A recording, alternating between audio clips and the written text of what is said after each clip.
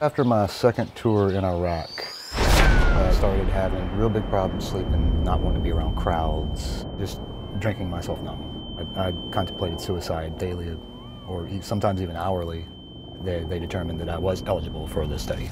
The first time I'd slept all night was after the first treatment. Wow. The light at the end of the tunnel clicked on.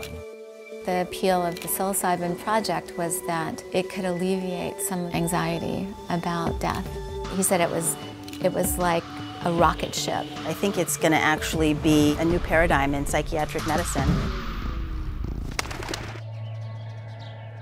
I'm James Hardin, and I was a participant of the study on MDMA use for treatment-resistant PTSD.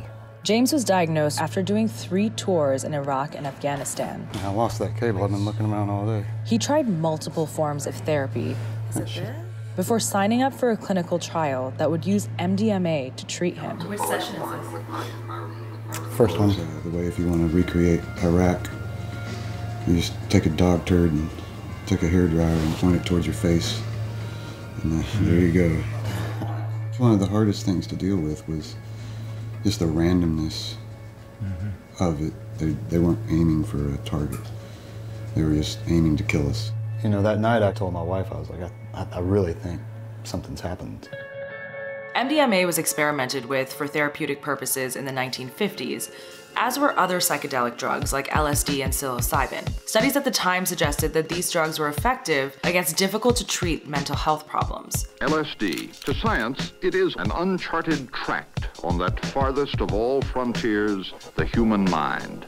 But in 1970, President Nixon signed the Controlled Substances Act, which prohibited the use of psychedelics for any purpose. Today, thanks to a resurgence in scientific research, psychedelic therapy is making a comeback.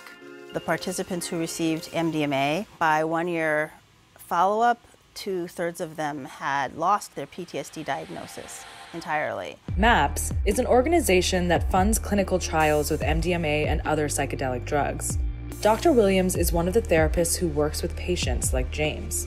MDMA, it's a kind of a psychoactive drug. Therapists found that it was really helpful for people to be able to access some different types of feelings and experiences that they'd had trouble talking about before.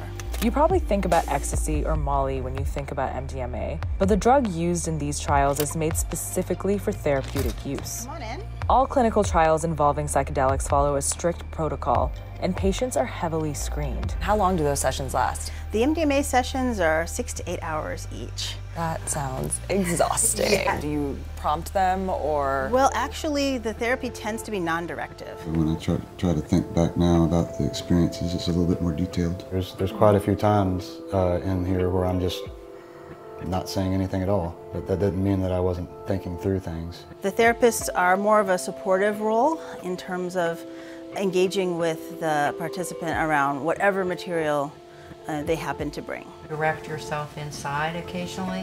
Why do you think MDMA has been so effective for something like PTSD? Revisiting those thoughts makes them very anxious, and so the medication brings down a lot of that fear and anxiety so that they can approach those memories without fear and distress, and increases the trust for the therapist so they feel more open processing those experiences with another person. MDMA increases the release of serotonin in your brain and increases the hormone oxytocin. So when taken in a clinical setting, it can get patients to open up. The drug, it disarmed me from all the worries and fears. The drug and the therapy together had, I was talking about things that I typically wouldn't have ever really shared with strangers. Now imagine it all just kind of evaporating off me. And there he is. So he was just sitting next to you? He did his job that day. He sat there beside me the whole time. How many treatments did you do? A total of 3. It seemed like after the second one, the third one was just kind of like doing a little bit of housekeeping. Great timing, Yogi, great. Felt like I'd been given another chance, another life. I started going on hikes again, just walks, going out in the crowds. In 2017, the FDA granted this treatment a breakthrough designation, and now MAPS is lobbying to make MDMA a prescription medication. But this could take several years. How did you feel hearing that? For the longest time, it's, since I've done the study, I like to say that it felt like I had the cure for cancer in my back pocket, but nobody else could have it. James says MDMA therapy gave him his life back, but psychedelics can also help alleviate anxiety at the end of life. If you could describe Patrick in a sentence, what would you say about him? Curious man of action. Sounds like a superhero, I know. That's really what he was. How did you two meet? Fairy tale moment, Barnes & Noble on 85th Street. I was reaching for a book, and this other hand was reaching for the same book at the same moment. And that was Patrick. Yeah. One Sunday morning, I rolled over and his eyes were yellow, jaundiced. That was the beginning. And so what was he eventually diagnosed with? It's cancer of the bile duct. Shortly before he died, Patrick made Lisa a slideshow of pictures from their last vacation together. So I'm a little embarrassed. I'm in a bathing suit. He loved that. And he was being racked by the chemo. And often he would lay on the couch and just go, this is killing me. This is really killing me. Did you find out about the therapy at the same time, or? New York Times article. How did you feel when he showed interest? I just wanted him to live. And I felt that the study was for people that were going to die. And he wasn't going to die, according to me. And how did you feel when he came home from the treatment? He looked like he had run a marathon. He looked exhausted, but he also had this kind of open-eyed wonder look on his face. I could tell something really momentous had happened, and I think he became more accepting through the experience of the drug. If someone were to ask you just in general about the treatment, what would you say? If it can give you the kind of good death that my husband had, it's immeasurably important, immeasurably. The psilocybin experience for Patrick really fostered in kind of a greater acceptance of the end of life. I was saying goodbye for what I knew was the last time. And it was difficult for me, and he stood up with this wonderful grin and just said, it's going to be okay.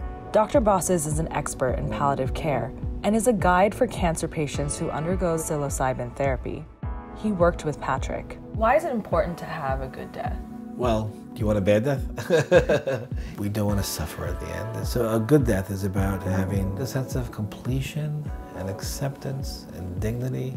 But we don't die that well in America. We die in ICUs with tubes and trying to get 1 more week or 10 more days or a few more months. And so quality matters. And so one of the hardest things to get at in terms of treating people with cancer and at the end of life is that emotional suffering. So that this medicine could reliably trigger this mystical experience or peak experience, really reduce that suffering, was incredible. Psilocybin is the main ingredient in psychoactive mushrooms. Its structure is similar to serotonin, and it binds with it and can cause hallucinations. Researchers who work with it say it gives you insight into your subconscious. What is the experience that people have? The way I describe it often is like pulling the lens back and they begin to transcend and see themselves, their suffering, their cancer, their very existence from a much larger perspective. And Patrick rated it as the single most spiritually significant experience of his life. Patrick journaled extensively about his trip, and he described the experience as being in a rocket ship. He wrote that there had been no sensation, no image of beauty, nothing during my time on Earth that has felt as pure and joyful and glorious as the height of this journey.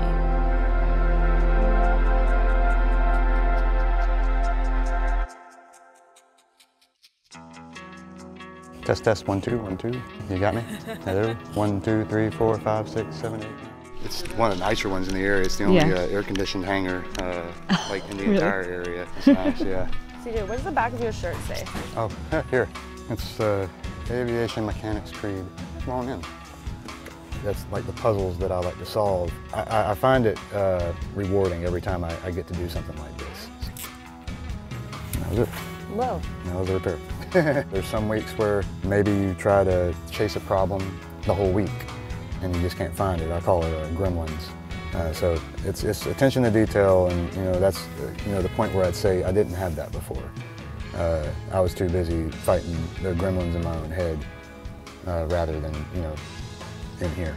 These seem to be a little bit easier to deal with. Prior to your treatment, did you feel like you were able to sort of do work like this, or? No, I didn't have the attention span at that point. I actually look forward to coming to work every day.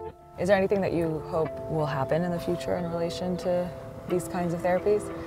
Well, I mean, they're going into phase 3 trials right now. Then it'll go on to hopeful reclassification with the DEA.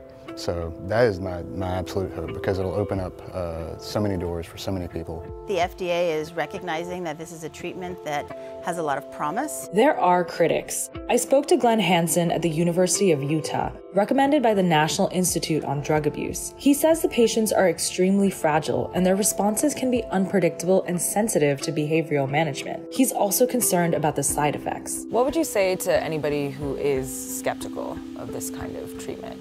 Well, I would encourage them to read the journal articles and look at the science. We were on the palliative care floor of Mount Sinai. There were, a lot of chronically ill, terribly ill people that were passing on all around us, and I don't think they had such good deaths. Anybody who's dealing with post-traumatic stress disorder, I know it seems like it's an unbearable weight, and that there is, there's not a light at the end of the tunnel. But I'd say that there is. It just might just be around the corner where you don't see it yet.